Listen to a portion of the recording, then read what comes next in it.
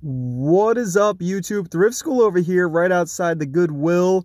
We're going to head inside, see what we can find to buy and sell on eBay and Amazon. I'm pretty stoked, even though this place isn't usually the best, because I'm going to be hitting up a few thrift stores today. But let's head in here first and see what we can find. So here we go inside of the thrift store, and this guy's restocking the vending machine. I didn't even notice this guy here, and right as I walked in with my camera, I almost filmed him right in the face, so that's why I looked down so fast.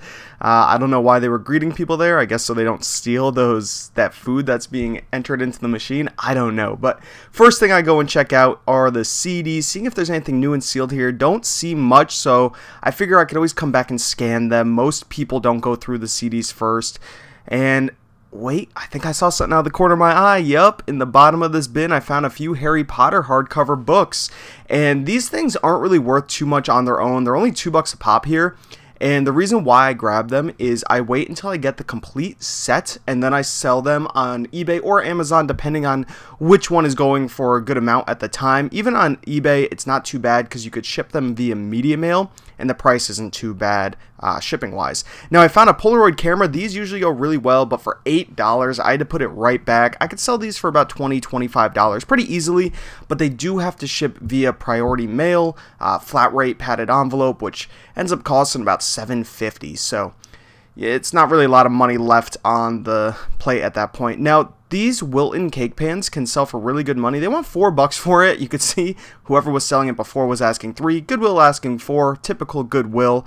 This is actually a pretty good pan. I didn't grab it. I'm not sure why I didn't grab it. I think because there were a few dents in it, and I don't really like selling Wilton cake pans or things like that if they have dents in them.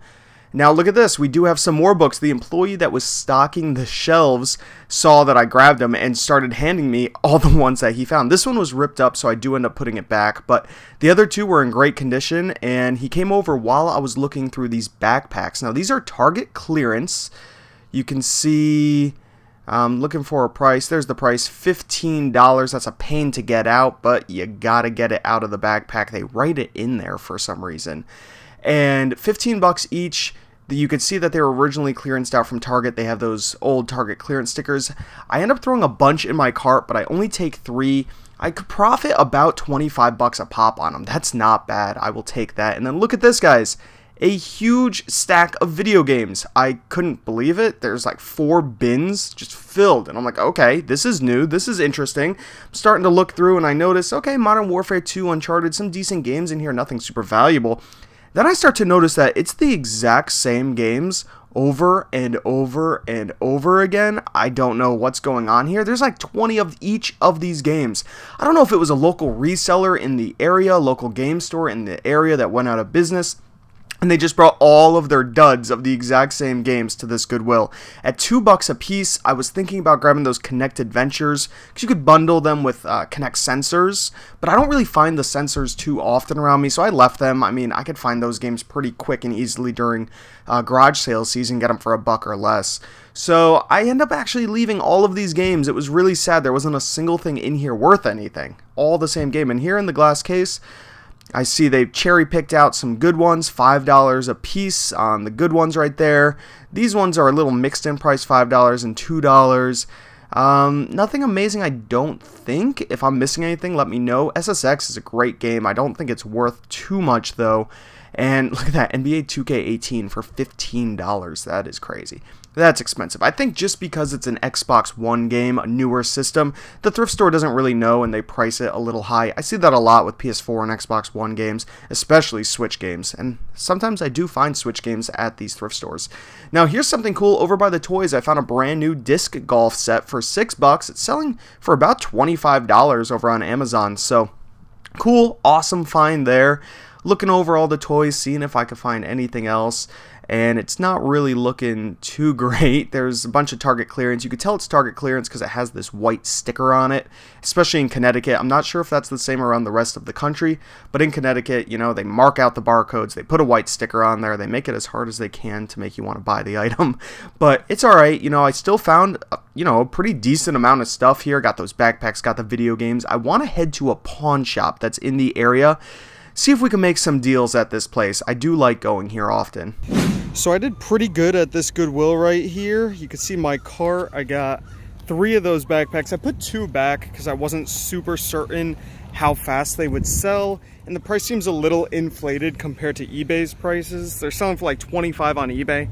Amazon, they're at 60, so I think that's inflated, but I bought 3. We'll test it out, see what happens. I got that disc golf set, a bunch of Harry Potter books, and a CD. We'll go over everything at the end. We're gonna head to a pawn shop right now, so let's see how we do there. All right, guys, we are here outside of the little pawn shop. It's actually a very nice day out. Only 37 degrees, but it feels a lot warmer with the sun. We're gonna head inside. We have another car pulling up right now. The place is actually pretty busy for a pawn shop, so hopefully we can find some stuff. I primarily look for video games in pawn shops because they're just quick and easy. So let's see what we find.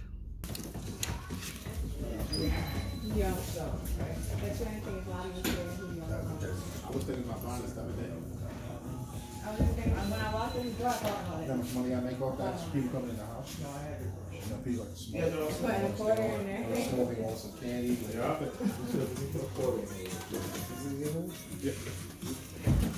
Want to see something in there? Still looking. I'll let you know for sure. Thank you. We just got it in. We haven't priced it yet. $72.25. Yeah. 372.25. Holy check. You want to write her up? You want to? Te va. Yeah. Take her. Yeah. So I'm out here at the back of this beautiful Mercedes with Dre. Nobody knows him, but he's a good guy right here. He hooked me up inside the pawn shop, and he's got a lot of his own stuff back here. So I'm gonna scan through it all, see if we can come out with a deal, and I'm sure we can. Let's do it. Oh, really? A whole bunch of the Girl Scout cookies? No, or? there were cookies from like the Stop and Shop. Some lady like sells them on a marketplace. Oh, really? So I went there and I bought like 4 bags. I was selling them to customers and we sold them out. Oh, geez, dude. And the guys over there, you want to that's awesome. take a picture of it? Yeah, I was just, yeah, that's, I ended up getting it. It looks good. All right, so we are back at the house, and thank you to Andre for helping me out, hooking me up. He works at the pawn shop.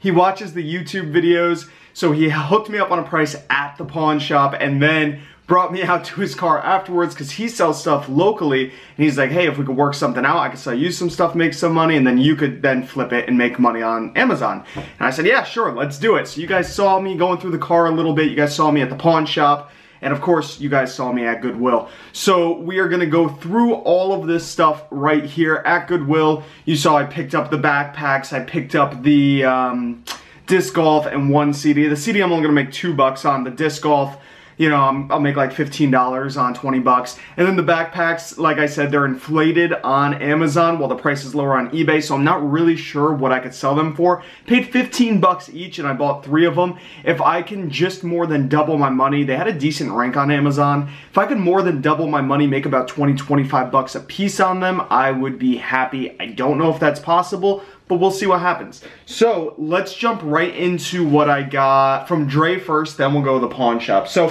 we worked out a deal and I paid him via PayPal. I'll actually get the exact total because I think it was 62 bucks, I think is what I paid. So let's go through everything. We got a pair of Nike gloves right here, brand new, sealed.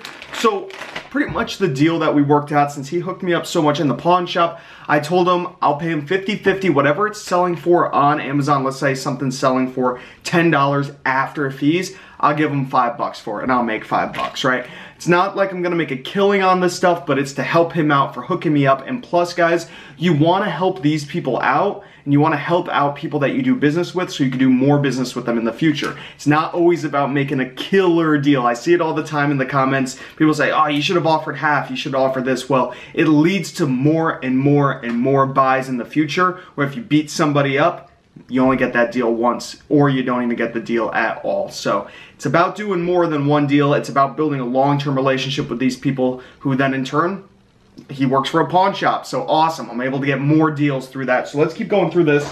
We have a Barbie fashionista doll. So he pretty much buys toys when they're on super duper clearance at like Target, Walmart, TJ Maxx. We have a few Funko Pops here. We have a Han Solo Target exclusive. a Iron Man Target exclusive. So some of these actually might go up in value. A Captain America Target exclusive, an Amumu GameStop exclusive, but he has some box damage. This guy was selling for like $50. I gave him 12 bucks for it because over on Amazon in used condition, it's selling for $25. So you can see he has like a rip in the box. I'm not sure how well you could see it, but he has a little rip in the box down there. So I'd have to sell it as used. These collectors are very, very finicky and very picky about the condition of the boxes.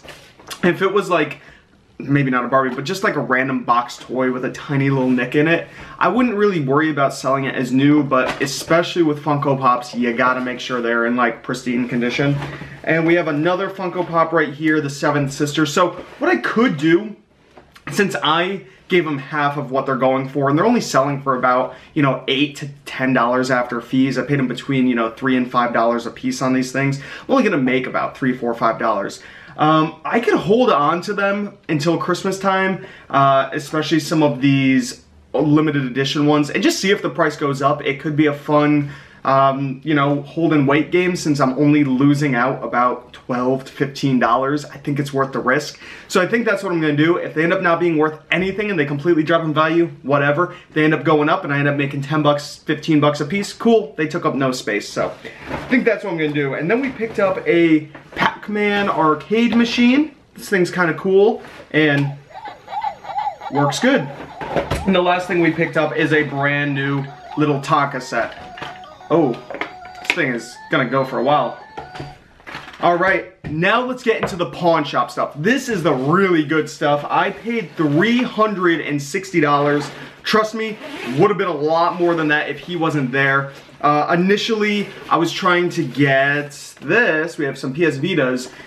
This one was marked at $129, and there was another one that I purchased. Here's the case for it. I think it's right in here. So I picked up 2 PlayStation Vitas. Yep, here's the other one. This one was actually marked at $139. This one was marked at $129. Very, very high for Vitas, especially at a pawn shop, considering they only sell for about that over on Amazon. I couldn't pay that. So I asked them what's the best they could do. And the guy said $129 on the $129 one and then $100 on a different one. I don't know, maybe I got the other one. I don't know where the other one is. Maybe it was the $139 one. So I said, I still can't do that. And he said, okay. But then Andre came over and he hooked me up. He helped me out. We did 75 bucks a pop on these. So I'm not going to make a killing on them, but I will end up making, I think, like 40 bucks or so. And they're pretty quick movers. So I decided to pay up on them and hopefully, you know, get more stuff bundled into the deal. So we did end up getting a whole bunch of video games that we'll go through in a minute. But let's go through some of these calculators right here. Picked up 2 TI-83 Pluses. These were $39 a piece, so they would have been 80 bucks. I offered 40 bucks for the pair. He countered at 50, and then I said I could do 45 because TI-83 Pluses are not the most valuable ones, and he agreed. So 45 bucks for 2 TI-83 Pluses. This is a clear blue edition, so this might be going for a little bit more. I'm not sure. Back to school season, these kind of go up in value, so maybe I could hold on to them. I'm not sure. I think I'm just gonna send them in and get my money. And then we just have a black one right here. And you know, I didn't even check the condition of this one. I probably should have. I had to put a few things back because a few things were either cracked or damaged.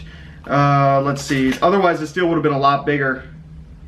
Okay, cool. So normally you want to be careful because these could have dead pixels on the screen. Oh, the batteries are still in here, which is not great, but let's see. Cool.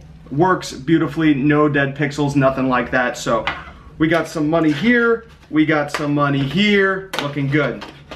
Let's go through the last handheld I picked up. Actually, there's 2. We got a 3DS in here. Open it up. Now, the issue is with these, no chargers. I don't think there's a charger for, oh, there's a charger for, oh, then this is perfect.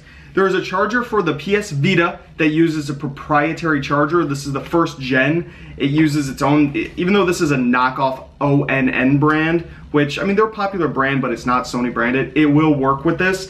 And then the newer PS Vita, the newer Slim mod, oh, I got 2 older models. Okay, that's actually better. So while I was going through their stuff, they were pricing the newer model PS Vitas more than the older model. But in reality, guys, the older model sells better. More people want the older model because it has a better screen on it, so keep that in mind. Now, I personally like the newer model. It uses a micro USB to charge. The screen looks pretty much the same to me, so it doesn't bother me, and they're easy to just go to the dollar store and buy a micro USB cord. This uses that special charger, so it is a pain, but it did come with one, so that's good. These two should be fine there. And then in here we have a 3DS, a nice red one. Tested it, it works perfectly. It came with a charger, so that's good. The stylus is damaged. It's I think it's a knockoff one, so I could include it. It doesn't fall out, which is nice, so I could just say it, you know, comes with a third-party charger. There's a little scratch on the bottom, but besides that, this thing's in great condition. I'm pretty sure I was supposed to get another, oh no, we didn't end up getting it, phew. Okay, I was supposed to get a 3DS XL, it was the Mario and Luigi model, but it was cracked on the bottom, and the bottom was like loose. I'm like, what is this? So I tried popping it back in, and it was completely busted, and I tried turning it on, it wouldn't turn on. I'm like, I'm gonna leave this behind. So, okay, phew, cool there. Now on to the video games. We have 2 copies of Minecraft on the Wii U. They were originally asking $20 for this, which is way too expensive. I'm gonna pull out my phone and we're gonna scan in these video games so we could just get a price on them real quick. Oh, also I missed one Funko Pop. He was laying on the ground. It's a Death Star droid, and that was included with Andre's lot right there. So let's scan in these games. Yeah, they were originally asking 20 bucks a piece on these. Pretty much everything in there was priced at Amazon prices, which, I mean, I've seen some of the games in there for years, right? I've been going to the same pawn shop for a couple years now, and I've seen some of the exact same games in there. So I don't know why they price it so high. Maybe they sell things like that. I don't know. But I've seen the same stuff in there. So these are selling for $27 over on Amazon. I will make $19 after fees. So we got 2 of them. So that's about 40 bucks right here. We have a Rapala fishing game. Scan this one in. This one is selling for, which actually surprised me, $26.75. I'll make 18 bucks on this one after fees. Now, the good thing is my copies are complete, so I may be able to actually get a little bit more. So let's just say 20 bucks on all of these. So 20, 40, $60 right here. Now I'm still in the hole 300 bucks, but we still have a bunch of good games here. So let's keep scanning. We have a SpongeBob game right here. This is SpongeBob SquarePants Plankton's Robotic Revenge. This, I don't think, came with an original manual. It came with this insert, so it is still complete, which is nice. This game, another one that totally surprised me, selling on Amazon FBA, I'll pop the price up right here, for $47.94, so almost 50 bucks. But that is inflated. You can see the merchants down below are selling it for $25.94. I think around like $30, $35 is pretty much the max that you could get on this, which is fine. Knock about 10 bucks off, a little more than 10 bucks off. Make just over $20 on this one. So let's even bring it on the low end and just say 20 bucks again. So we're at 20, 40, 60, $80. Next, we have NBA 2K10, and this version on the PSP, it's complete, which is nice. It has Kobe Bryant on the front, which is the reason why it's gone up in value. And this one, as you guys can see over here on the screen, is selling for $21.05. I'll make about 14 bucks on it. So not bad there. We could just round that one up to 15. So we're at 20, 40, 60, 80, 95. Now we have some 3DS games. Now there were more games I would have purchased, but I didn't because they were either too scratched, really damaged. There were some games with cracks in them. I see this a lot at pawn shops, and it always surprises me. Maybe the person that takes them in doesn't know about video games. Maybe, you know, because I wouldn't know a lot about car stereos and things like that, so I wouldn't know what to look for. But I feel like discs are very easy to know, and I see it all the time at pawn shops all around me. They'll have like cracked games or scratched to crap games to where they will not work, like deep scratches, and they pay for them. So maybe they buy them in like bundle deals and they just try and sell them. I don't know. I know nothing about it. So it just always surprises me. Otherwise I would have gotten a lot more games. This one right here is a great game. It's called Miitopia. It's complete in here with its little pamphlet, the game, and its AR cards. It comes with cards, so try and remember that if you ever find this game. They were originally asking $30 for this thing. 30 bucks for a 3DS game at a pawn shop. Don't think that would ever sell at a pawn shop. It's selling on Amazon for $38, so I will make $28 after fees on it. And again, I paid $360 for everything, so we'll just say about 30 bucks on this guy. So we're at what, 95, 105, 115, 125. Then we got Pokemon Mystery Dungeon Gate. They were asking $15 for this. It is cartridge only, so I do have to go off the cheapest price. All right, this one, as you guys can see, is actually selling for a pretty decent amount. $33.76 is the cheapest used one via Amazon FBA. So I'll make about $24, $25 on this guy right here. So what were we at? 125, 135, 145, 150. So that's not bad. And then one more game right here. It's Nintendogs and Cats. And this one is complete as well. And this one surprised me as well. Like, I was just kind of scanning everything because I don't come across 3DS games too often. I don't come across Wii U or PSP games too often, so I don't know the value of all of them. I know the value of a lot of games, but not all of them. And this one, pretty good rank. You guys can see up here on the screen, selling for $19.16. That could be cartridge only, so I could possibly get more. It's about $12 profit. We could round that up to we'll just say 15 bucks, give or take. So not bad there. We were at 150, $165 just in these. The PS Vitas, I'm gonna type it in real quick. All right, so the original model is selling for more than the newer model. I found the original model right here on the screen. Has a higher rank, not a horrible rank though, 4,700 in video games. We have two of them. I will profit $113 each on them. So let's just double check the other prices. Yeah, that's about right. 113, maybe 115 each. So we could do $230 right here. What were we at, like 165, I think. So 165 plus 230 is what, $395. So we are almost at 400 bucks, and that is already more than what I paid for it. We have the 3DS that we will look up. This one right here is selling for $95 on Amazon. I will profit 80 bucks after fees on this. So we were at what, 390? I think I'm messing up these numbers already. We were at like 390, 395. Plus the 80s, so we're at like what, $470-ish, just about, give or take on that. 470, we have these two calculators. Let's scan, well, let's just look it up. I'll just type in TI-83 Plus. Yeah, the all black one is selling for $33 at the moment, which seems very low. Yeah, it's one person undercutting, and then it's going for 38 and then 40. So I'll probably price around the $40 range. I don't need the sale instantly. I don't understand why people undercut by so much money. They're just putting money on the, leaving money on the table. So 40 bucks about is what I could get for this one, which means I will profit about $34, $35 on this. So we'll say 35 bucks. And I assume the same goes for this, probably a little bit more. So we are at 70, we could even say 80, because this one probably goes for a little bit more. So another 80 bucks on top of that, what, 470. So I got all these numbers floating around in my head. I'm just gonna use the calculator real quick. So I think we were at 470 plus 80-ish, so 550 minus my 360 by cost.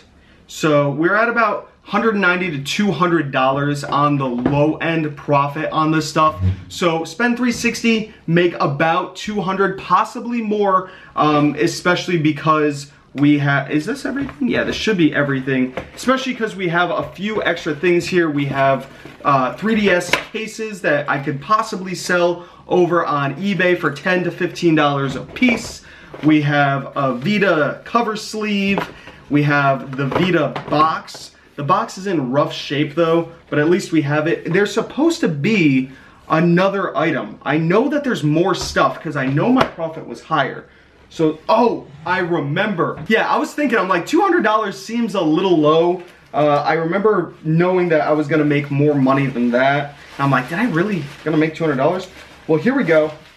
We have more games right here. We ended up picking up two PS Vita memory cards right here. We have a 4 gigabyte and a 16 gigabyte. They were originally asking 40. I got it for like 10 bucks or something like that. These go for great money. All right, the 16 gigabyte one, I will profit about 30 bucks after fees. And then the 4 gigabyte one, I'll profit about 13 bucks after fees. So we're at what, 30, 43, we'll just say $45. Then we have some video games here. We got Mario Kart 7 on the 3DS. We have Animal Crossing New Leaf on the 3DS. We have Pokemon Omega Ruby on the 3DS. We have Ever Oasis on the 3DS. Animal Crossing Wild World on the regular DS. These Animal Crossing games go for great money. We have Resident Evil Revelations on the 3DS. Phantasy Star Zero on the DS.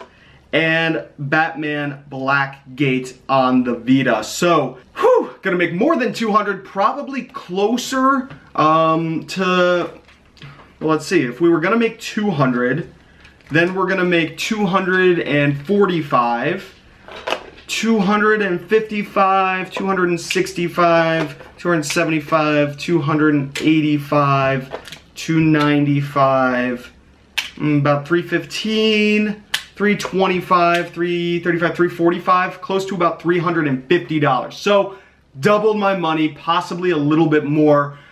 That's a lot better. I like hearing that. Hopefully you guys enjoyed the video. If you did, give it a thumbs up. Comment down below if you have any questions at all. Subscribe if you haven't already. This is Thrift School signing out. See ya.